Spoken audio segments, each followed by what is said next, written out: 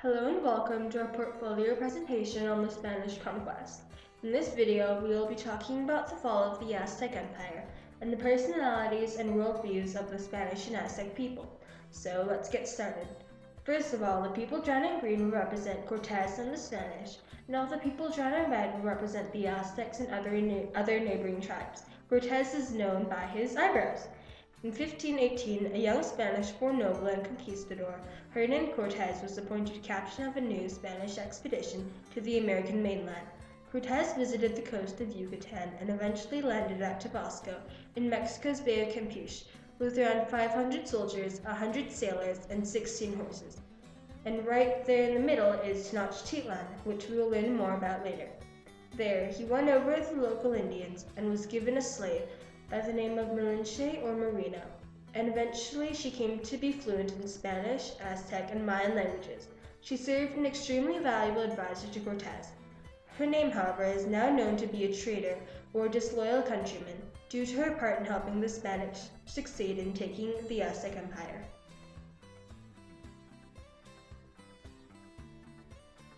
Cortez later sailed up the Mexican coast and founded the area now known as Veracruz. Here he trained his army and then burned his ships to ensure their loyalty to the conquest. After hearing rumors of an extremely wealthy Aztec empire located in the Mexican interior, Cortez began fighting his way to the Aztec capital of Tenochtitlan.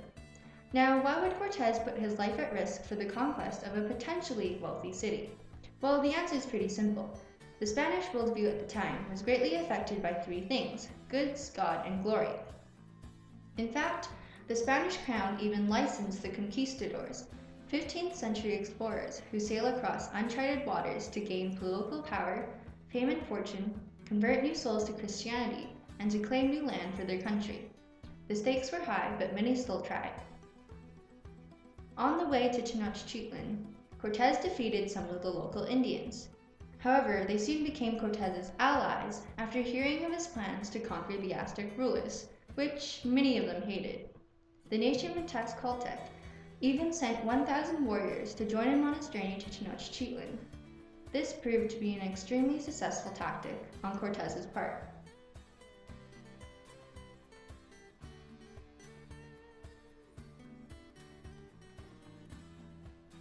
During the same time the Spanish were getting ready for their conquest, the Aztecs were dealing with several dark omens from their priests, some of which included possible signs of disaster, such as comets pelting the earth, the burning of a temple, and the ghostly crying of a woman. The Aztecs took their omens and prophecies from the priests very seriously. They were extremely dedicated and loyal to their gods, and believed that their main purpose in life was to keep the gods happy and offer blood sacrifices to keep the universe in check and prevent the world from ending. Therefore, as you can tell, the Spanish and Aztec worldviews varied greatly. The ruler at the time, Moctezuma II, had no idea what to expect from all these forbidding omens and approached everything very, very carefully. At the time, there was also a prophecy of the god Quetzalcoatl returning from the east to reclaim his throne. This god was supposedly different than the rest, with a white face and a beard. Quetzalcoatl was prophesied to return in one reed year, which just happened to be the year 1519 on the Aztec calendar, which just so happens to be the year Cortez and his troops entered Tenochtitlan.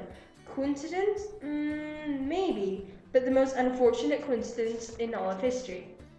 This prophecy was one of the reasons why Moctezuma greeted Cortez as a god, and would end up being one of the main events which led to the downfall of Moctezuma. When the Spanish and the Aztec finally meet, the Spaniards and their Aztec allies were allowed to enter Tenochtitlan unopposed on November 8, 1519. Cortez was perceived to be a god and took advantage of Montezuma's hospitality by taking him hostage. Soon after this happened, Montezuma passed away. It is still unknown whether Cortez himself killed Montezuma or if he was killed in an uprising of the Aztec people.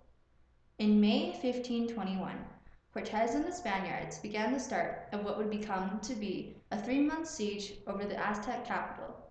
In August 1521, the city of Tenochtitlan finally fell and became one of the key events in the formation of New Spain, now known as Mexico.